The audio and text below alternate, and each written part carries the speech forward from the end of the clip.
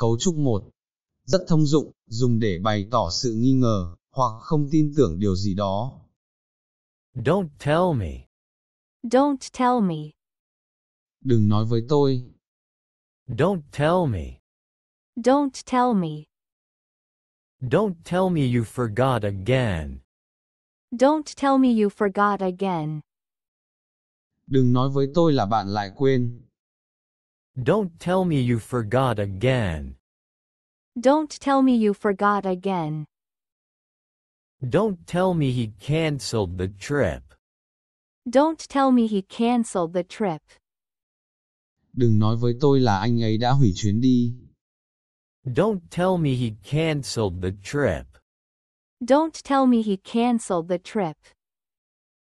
Don't tell me you're not coming. Don't tell me you're not coming. Đừng nói với tôi là bạn sẽ không đến. Don't tell me you're not coming. Don't tell me you're not coming. Cấu trúc 2. Rất thông dụng, dùng để bày tỏ sự tò mò, hoặc suy đoán. I wonder if. I wonder if. Tôi tự hỏi liệu. I wonder if.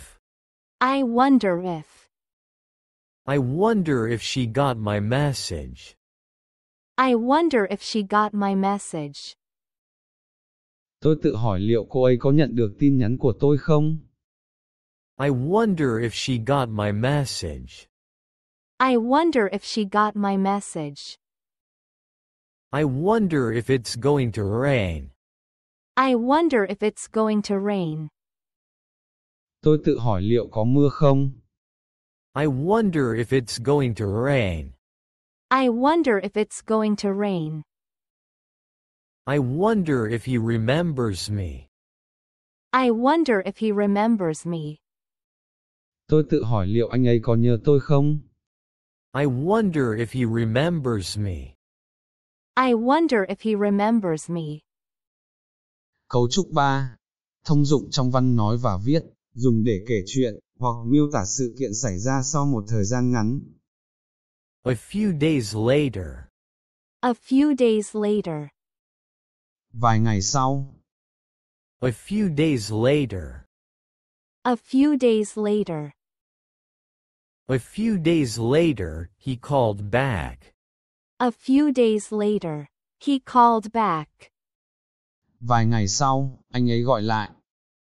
A few days later, he called back. A few days later, he called back.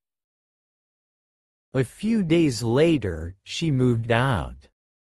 A few days later, she moved out. Vài ngày sau, cô ấy chuyển đi. A few days later, she moved out. A few days later, she moved out. A few days later, they found the dog. A few days later, they found the dog. Vài ngày sau, họ tìm thấy con chó.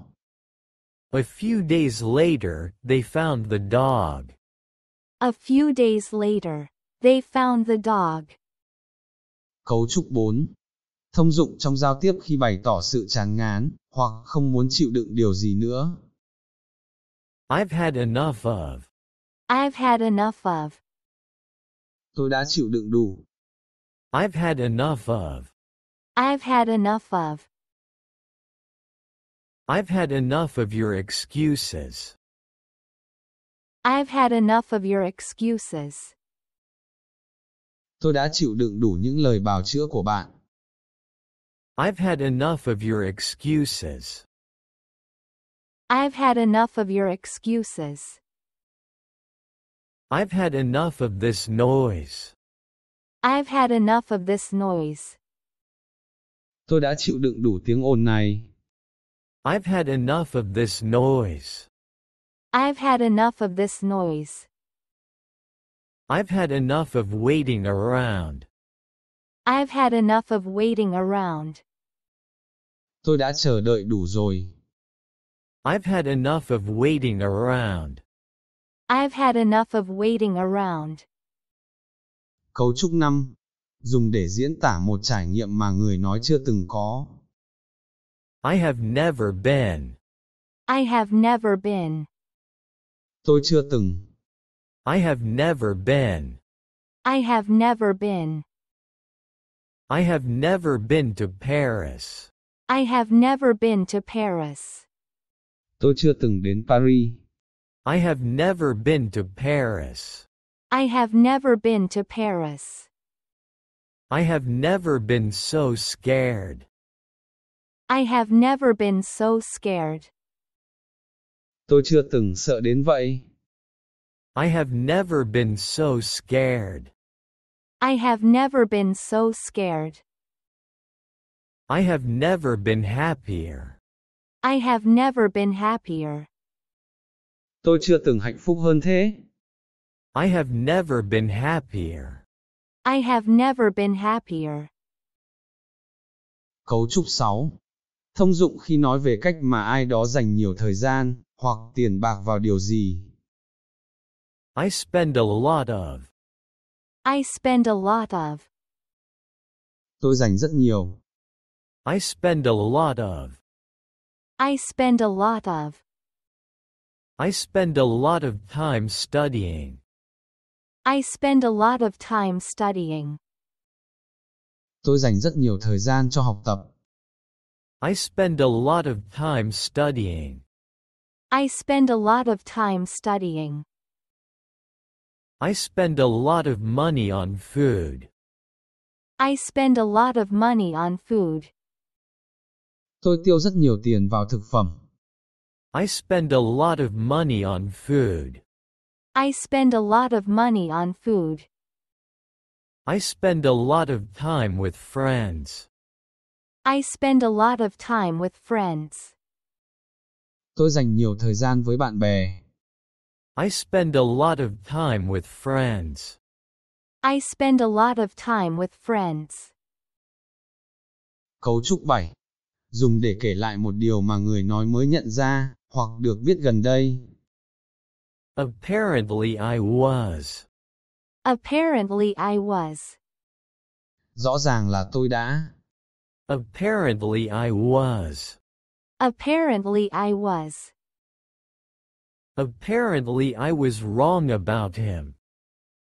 Apparently I was wrong about him. Rõ ràng là tôi đã sai về anh ấy. Apparently I was wrong about him. Apparently I was wrong about him. Apparently I was supposed to call her. Apparently I was supposed to call her. Rõ ràng là tôi đã phải gọi cho cô ấy. Apparently I was supposed to call her. Apparently I was supposed to call her. Apparently I was too late.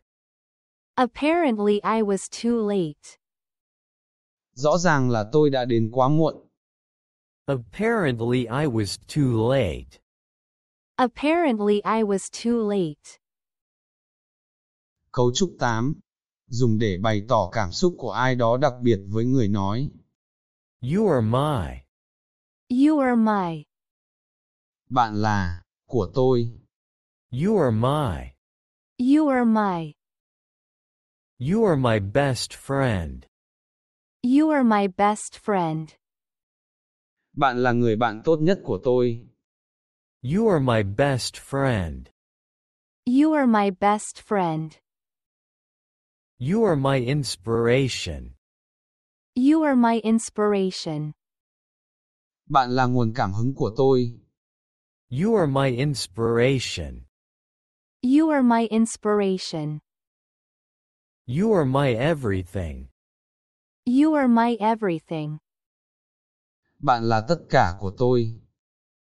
You are my everything. You are my everything. Cấu trúc 9. Dùng để diễn tả sự không quan tâm về tình huống nào đó. I don't care how. I don't care how. Tôi không quan tâm làm sao. I don't care how. I don't care how. I don't care how long it takes. I don't care how long it takes. Tôi không quan tâm phải mất bao lâu.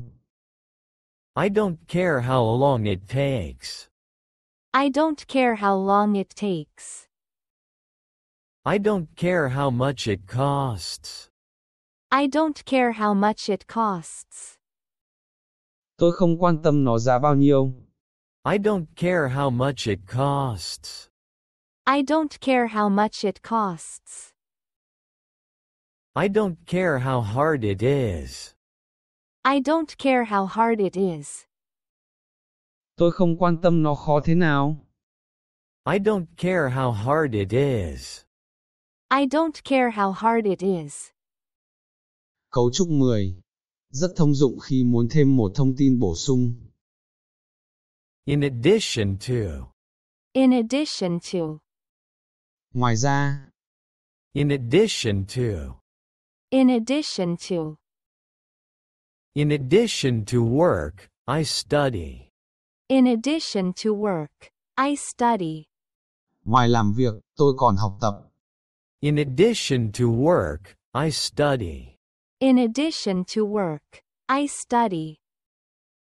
In addition to coffee, I drink tea. In addition to coffee, I drink tea. Ngoài cà phê, tôi còn uống trà. In addition to coffee, I drink tea. In addition to coffee, I drink tea. In addition to sports, I play music. In addition to sports, I play music. Ngoài thể thao, tôi còn chơi nhạc. In addition to sports, I play music. In addition to sports, I play music. Cấu trúc 11. Thường dùng để diễn tả việc không thể thực hiện điều gì. I can't make that. I can't make that. Tôi không thể làm điều đó. I can't make that. I can't make that. I can't make that decision alone. I can't make that decision alone. Tôi không thể đưa ra quyết định đó một mình. I can't make that decision alone. I can't make that decision alone. I can't make that meeting tomorrow. I can't make that meeting tomorrow. Tôi không thể tham gia cuộc họp đó vào ngày mai. I can't make that meeting tomorrow. I can't make that meeting tomorrow. I can't make that trip this week. I can't make that trip this week. Tôi không thể thực hiện chuyến đi đó trong tuần này. I can't make that trip this week. I can't make that trip this week. Cấu trúc 12. Dùng để nhấn mạnh một điều duy nhất mà người nói quan tâm, hoặc tin tưởng. The only thing that. The only thing that. Điều duy nhất mà. The only thing that. The only thing that. The only thing that matters is family. The only thing that matters is family. Điều duy nhất quan trọng là gia đình. The only thing that matters is family. The only thing that matters is family. The only thing that changed was his attitude. The only thing that changed was his attitude. Điều duy nhất thay đổi là thái độ của anh ấy. The only thing that changed was his attitude. The only thing that changed was his attitude. The only thing that counts is effort. The only thing that counts is effort. Điều duy nhất có giá trị là sự nỗ lực. The only thing that counts is effort. The only thing that counts is effort. Cấu trúc 13. Dùng để nói về một thói quen, hoặc cảm giác mới thay đổi gần đây. Recently, I don't. Recently, I don't. Gần đây, tôi không. Recently, I don't. Recently, I don't. Recently, I don't eat meat. Recently, I don't eat meat. Gần đây, tôi không ăn thịt. Recently, I don't eat meat. Recently, I don't eat meat. Recently, I don't watch TV much. Recently, I don't watch TV much. Gần đây, tôi không xem TV nhiều. Recently, I don't watch TV much. Recently, I don't watch TV much. Recently, I don't go out often. Recently, I don't go out often. Gần đây, tôi không ra ngoài thường xuyên. Recently, I don't go out often. Recently, I don't go out often. Cấu trúc 14. Dùng khi nói về một quyết định hoặc hành động được thực hiện trong lúc cảm xúc mạnh. In the heat of. In the heat of. Trong lúc nóng. In the heat of. In the heat of. In the heat of the moment, I yelled. In the heat of the moment, I yelled. Trong lúc nóng giận, tôi đã hét lên. In the heat of the moment, I yelled. In the heat of the moment, I yelled. In the heat of anger, he left. In the heat of anger, he left. Trong lúc tức giận, anh ấy đã bỏ đi. In the heat of anger, he left. In the heat of anger, he left. In the heat of debate, we argued. In the heat of debate, we argued. Trong lúc tranh luận, chúng tôi đã cãi nhau. In the heat of debate, we argued. In the heat of debate, we argued. Cấu trúc 15. Rất phổ biến khi nói về việc quên điều gì đó quan trọng. I completely forgot about. I completely forgot about. Tôi hoàn toàn quên mất. I completely forgot about. I completely forgot about. I completely forgot about our meeting. I completely forgot about our meeting. Tôi hoàn toàn quên mất cuộc họp của chúng ta. I completely forgot about our meeting. I completely forgot about our meeting. I completely forgot about her birthday. I completely forgot about her birthday. Tôi hoàn toàn quên mất sinh nhật của cô ấy. I completely forgot about her birthday. I completely forgot about her birthday. I completely forgot about the deadline. I completely forgot about the deadline. Tôi hoàn toàn quên mất hạn chót. I completely forgot about the deadline. I completely forgot about the deadline. Cấu trúc 16. Dùng để diễn tả dự định đến đâu đó, hoặc làm gì đó trong tương lai. I plan to come. I plan to come. Tôi dự định đến. I plan to come. I plan to come. I plan to come early tomorrow. I plan to come early tomorrow. Tôi dự định đến sớm vào ngày mai. I plan to come early tomorrow. I plan to come early tomorrow. I plan to come to the meeting. I plan to come to the meeting. Tôi dự định đến dự cuộc họp. I plan to come to the meeting. I plan to come to the meeting. I plan to come visit you soon.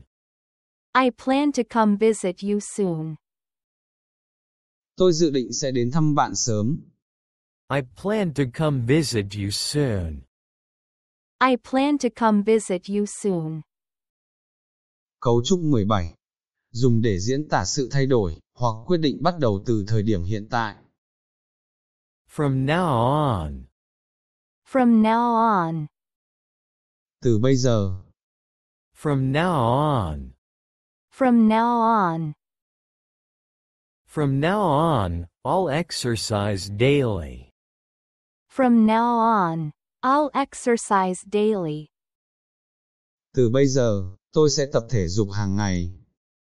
From now on, I'll exercise daily. From now on, I'll exercise daily. From now on, let's be honest. From now on, let's be honest.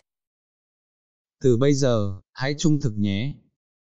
From now on, let's be honest. From now on, let's be honest. From now on, I'll save more money. From now on, I'll save more money. Từ bây giờ, tôi sẽ tiết kiệm nhiều hơn. From now on, I'll save more money. From now on, I'll save more money. Cấu trúc 18. Dùng để diễn tả giới hạn khả năng, hoặc hành động mà ai đó có thể làm. All I can do. All I can do. Tất cả những gì tôi có thể làm. All I can do. All I can do. All I can do is wait. All I can do is wait. Tất cả những gì tôi có thể làm là chờ đợi. All I can do is wait. All I can do is wait. All I can do is try harder. All I can do is try harder. Tất cả những gì tôi có thể làm là cố gắng hơn nữa. All I can do is try harder. All I can do is try harder. All I can do is help you. All I can do is help you. Tất cả những gì tôi có thể làm là giúp bạn. All I can do is help you. All I can do is help you. Cấu trúc 19.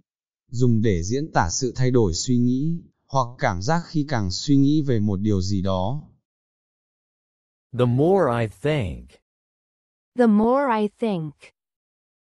Càng nghĩ. The more I think. The more I think. The more I think, the less I know.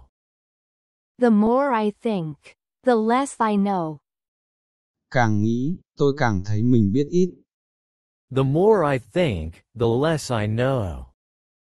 The more I think, the less I know. The more I think, the angrier I get. The more I think, the angrier I get. Càng nghĩ, tôi càng giận dữ. The more I think, the angrier I get. The more I think, the angrier I get. The more I think, the more I agree. The more I think, the more I agree. Càng nghĩ, tôi càng đồng ý. The more I think, the more I agree. The more I think, the more I agree. Cấu trúc 20. Dùng để diễn tả điều gì đó mà người nói không tiết lộ, hoặc không nói cho ai biết. I didn't tell. I didn't tell. Tôi đã không nói. I didn't tell. I didn't tell. I didn't tell him the truth. I didn't tell him the truth. Tôi đã không nói cho anh ấy sự thật. I didn't tell him the truth. I didn't tell him the truth. I didn't tell her about the party. I didn't tell her about the party. Tôi đã không nói cho cô ấy về bữa tiệc. I didn't tell her about the party. I didn't tell her about the party. I didn't tell anyone my secret. I didn't tell anyone my secret. Tôi đã không nói cho ai bí mật của mình. I didn't tell anyone my secret. I didn't tell anyone my secret. Cấu trúc 1. Rất thông dụng, dùng để hỏi về một vấn đề, hoặc một chủ đề nào đó để tìm hiểu thêm thông tin. Can I ask about? Can I ask about? Tôi có thể hỏi về. Can I ask about? Can I ask about? Can I ask about your plans? Can I ask about your plans? Tôi có thể hỏi về kế hoạch của bạn không? Can I ask about your plans? Can I ask about your plans? Can I ask about this project? Can I ask about this project? Tôi có thể hỏi về dự án này không? Can I ask about this project? Can I ask about this project? Can I ask about the details? Can I ask about the details? Tôi có thể hỏi chi tiết hơn được không? Can I ask about the details? Can I ask about the details? Cấu trúc 2. Rất thông dụng, dùng để hỏi xem ai đó có biết về một chủ đề nào đó không? Do you know about? Do you know about? Bạn có biết về? Do you know about? Do you know about? Do you know about his background? Do you know about his background? Bạn có biết về lý lịch của anh ấy không? Do you know about his background? Do you know about his background? Do you know about this event? Do you know about this event? Bạn có biết về sự kiện này không? Do you know about this event? Do you know about this event? Do you know about their plans? Do you know about their plans? Bạn có biết về kế hoạch của họ không? Do you know about their plans? Do you know about their plans? Cấu trúc 3. Rất thông dụng, dùng để xác nhận xem ai đó có chắc chắn về một điều gì đó không? Are you sure of? Are you sure of? Bạn có chắc về? Are you sure of? Are you sure of? Are you sure of the timing? Are you sure of the timing? Bạn có chắc chắn về thời gian không? Are you sure of the timing? Are you sure of the timing? Are you sure of her response? Are you sure of her response? Bạn có chắc chắn về phản ứng của cô ấy không? Are you sure of her response? Are you sure of her response? Are you sure of the location? Are you sure of the location? Bạn có chắc về địa điểm không? Are you sure of the location? Are you sure of the location? Cấu trúc 4. Rất thông dụng, dùng để hỏi ý kiến, hoặc quan điểm của ai đó về một vấn đề. What's your view on? What's your view on? Quan điểm của bạn về. What's your view on? What's your view on? What's your view on this policy? What's your view on this policy? Quan điểm của bạn về chính sách này là gì? What's your view on this policy? What's your view on this policy? What's your view on climate change? What's your view on climate change? Quan điểm của bạn về biến đổi khí hậu là gì? What's your view on climate change? What's your view on climate change? What's your view on remote work? What's your view on remote work? Quan điểm của bạn về làm việc từ xa là gì? What's your view on remote work? What's your view on remote work? Cấu trúc 5. Rất thông dụng, dùng để yêu cầu ai đó giải thích cách làm một điều gì đó. Could you tell me how? Could you tell me how? Bạn có thể cho tôi biết cách. Could you tell me how? Could you tell me how? Could you tell me how it works? Could you tell me how it works? Bạn có thể cho tôi biết cách nó hoạt động không? Could you tell me how it works? Could you tell me how it works? Could you tell me how to apply? Could you tell me how to apply? Bạn có thể cho tôi biết cách nộp đơn không? Could you tell me how to apply?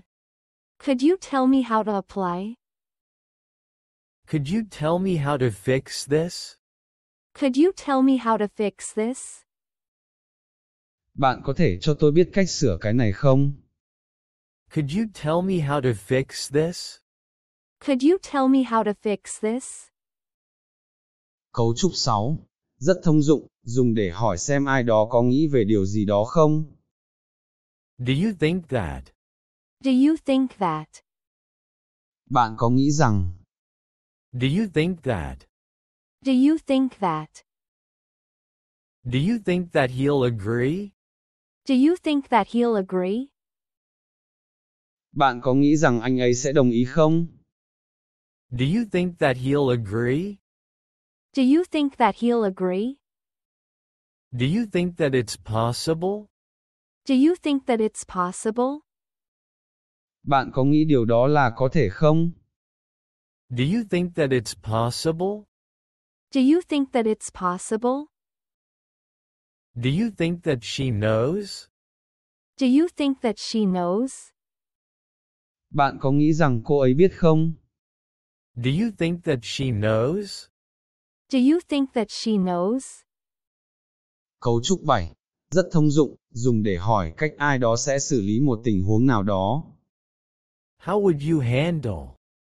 How would you handle? Bạn sẽ xử lý như thế nào? How would you handle? How would you handle? How would you handle the pressure? How would you handle the pressure? Bạn sẽ xử lý áp lực như thế nào? How would you handle the pressure? How would you handle the pressure? How would you handle this issue? How would you handle this issue? Bạn sẽ xử lý vấn đề này như thế nào? How would you handle this issue? How would you handle this issue? How would you handle a tight deadline? How would you handle a tight deadline? Bạn sẽ xử lý một thời hạn gấp như thế nào? How would you handle a tight deadline? How would you handle a tight deadline? Cấu trúc 8. Rất thông dụng, dùng để hỏi về khả năng thực hiện một việc nào đó. Is it possible to? Is it possible to? Có thể, không? Is it possible to? Is it possible to? Is it possible to change the time? Is it possible to change the time? Có thể thay đổi thời gian không? Is it possible to change the time? Is it possible to change the time? Is it possible to get a refund? Is it possible to get a refund? Có thể được hoàn lại tiền không? Is it possible to get a refund? Is it possible to get a refund? Is it possible to meet tomorrow? Is it possible to meet tomorrow? Có thể gặp vào ngày mai không? Is it possible to meet tomorrow? Is it possible to meet tomorrow? Cấu trúc 9. Rất thông dụng, dùng để hỏi về phương án tốt nhất cho một mục đích nào đó. What's the best for? What's the best for? Điều tốt nhất cho, là gì? What's the best for? What's the best for? What's the best for relaxation? What's the best for relaxation? Điều tốt nhất để thư giãn là gì? What's the best for relaxation? What's the best for relaxation? What's the best for staying fit? What's the best for staying fit? Điều tốt nhất để giữ dáng là gì? What's the best for staying fit? What's the best for staying fit? What's the best for learning quickly? What's the best for learning quickly? Điều tốt nhất để học nhanh là gì? What's the best for learning quickly? What's the best for learning quickly? Cấu trúc 10. Rất thông dụng, dùng để hỏi xem ai đó có muốn làm gì đó không. Do you feel like? Do you feel like? Bạn có muốn, không? Do you feel like? Do you feel like? Do you feel like going out? Do you feel like going out? Bạn có muốn đi chơi không? Do you feel like going out? Do you feel like going out? Do you feel like watching a movie? Do you feel like watching a movie? Bạn có muốn xem phim không? Do you feel like watching a movie? Do you feel like watching a movie? Do you feel like having coffee? Do you feel like having coffee? Bạn có muốn uống cà phê không? Do you feel like having coffee? Do you feel like having coffee? Cấu trúc 11. Rất thông dụng, dùng để hỏi xem ai đó có đồng ý làm gì đó không. Would you agree to? Would you agree to? Bạn có đồng ý, không? Would you agree to? Would you agree to? Would you agree to the plan? Would you agree to the plan? Bạn có đồng ý với kế hoạch này không? Would you agree to the plan? Would you agree to the plan? Would you agree to help us? Would you agree to help us? Bạn có đồng ý giúp chúng tôi không? Would you agree to help us? Would you agree to help us? Would you agree to join the team? Would you agree to join the team? Bạn có đồng ý tham gia nhóm không? Would you agree to join the team? Would you agree to join the team? Cấu trúc 12. Rất thông dụng, dùng để yêu cầu ai đó giúp đỡ với một việc gì đó. Can you help with? Can you help with? Bạn có thể giúp với, không? Can you help with? Can you help with? Can you help with this task? Can you help with this task? Bạn có thể giúp với nhiệm vụ này không? Can you help with this task? Can you help with this task? Can you help with event planning? Can you help with event planning? Bạn có thể giúp lập kế hoạch sự kiện không? Can you help with event planning? Can you help with event planning? Can you help with the report? Can you help with the report? Bạn có thể giúp làm báo cáo không? Can you help with the report? Can you help with the report? Cấu trúc 13. Rất thông dụng, dùng để gợi ý làm một việc gì đó. How about doing? How about doing? Làm, thì sao? How about doing? How about doing? How about doing it tomorrow? How about doing it tomorrow? Làm việc này vào ngày mai thì sao? How about doing it tomorrow? How about doing it tomorrow? How about doing a quick review? How about doing a quick review? Làm một bài đánh giá nhanh thì sao? How about doing a quick review? How about doing a quick review? How about doing some exercises? How about doing some exercises? Làm vài động tác thể dục thì sao? How about doing some exercises? How about doing some exercises? Cấu trúc 14. Rất thông dụng, dùng để hỏi xem ai đó có biết về điều gì đó không. Are you aware of? Are you aware of? Bạn có biết về, không? Are you aware of? Are you aware of? Are you aware of the deadline? Are you aware of the deadline? Bạn có biết về thời hạn không? Are you aware of the deadline? Are you aware of the deadline? Are you aware of his progress? Are you aware of his progress? Bạn có biết về sự tiến bộ của anh ấy không? Are you aware of his progress? Are you aware of his progress? Are you aware of the news situation? Are you aware of the news situation? Bạn có biết về tình hình thời sự không? Are you aware of the news situation? Are you aware of the news situation? Cấu trúc 15. Rất thông dụng, dùng để hỏi lý do ai đó chọn một điều gì đó. Why did you choose? Why did you choose?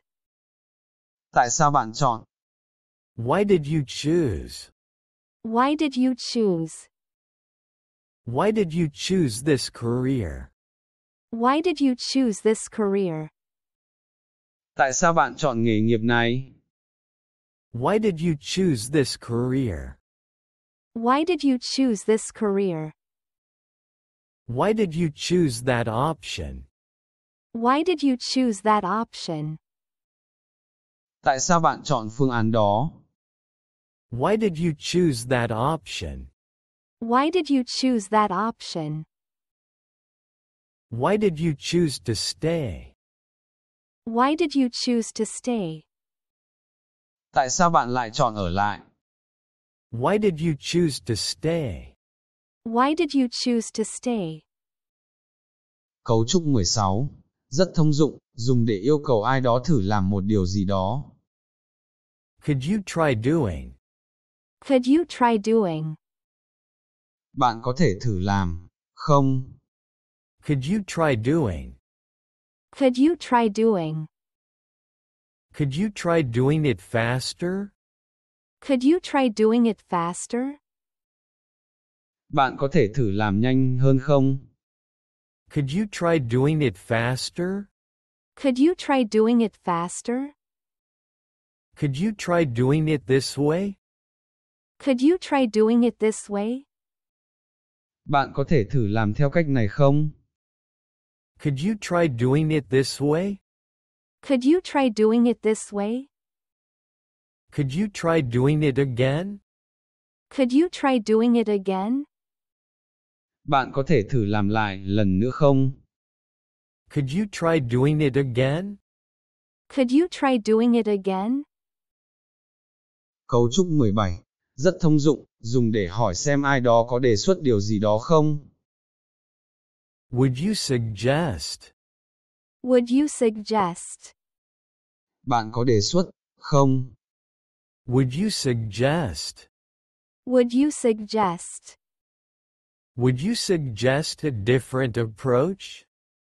Would you suggest a different approach? Bạn có đề xuất một cách tiếp cận khác không? Would you suggest a different approach? Would you suggest a different approach?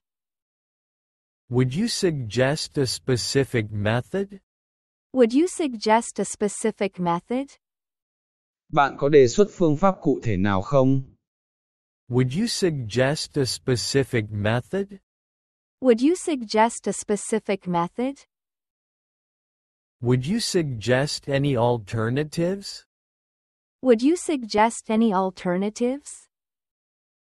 Bạn có đề xuất các phương án thay thế không? Would you suggest any alternatives? Would you suggest any alternatives? Cấu trúc 18. Rất thông dụng, dùng để hỏi về cách ai đó quản lý, hoặc xử lý một việc nào đó. How do you manage? How do you manage? Làm thế nào bạn quản lý? How do you manage? How do you manage? How do you manage your time? How do you manage your time? Làm thế nào bạn quản lý thời gian của mình? How do you manage your time? How do you manage your time?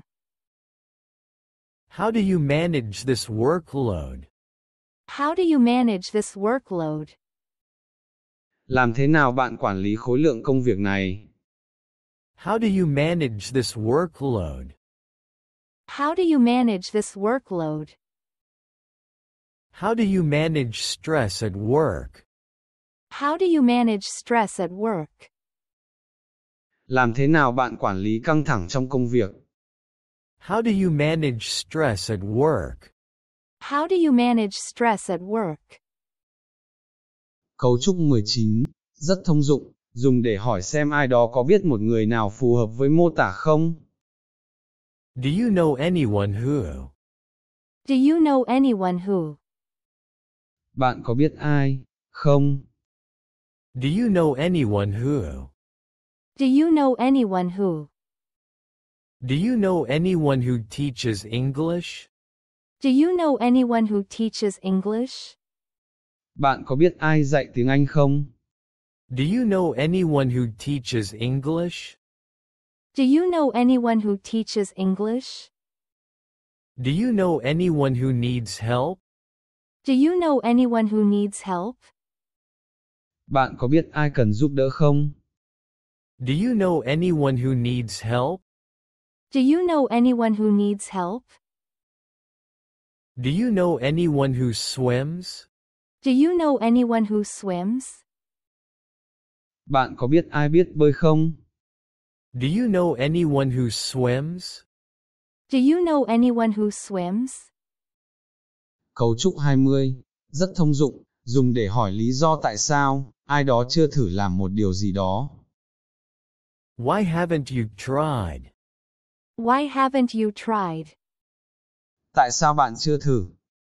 Why haven't you tried? Why haven't you tried? Why haven't you tried learning Spanish? Why haven't you tried learning Spanish? Tại sao bạn chưa thử học tiếng Tây Ban Nha? Why haven't you tried learning Spanish? Why haven't you tried learning Spanish? Why haven't you tried applying for jobs? Why haven't you tried applying for jobs?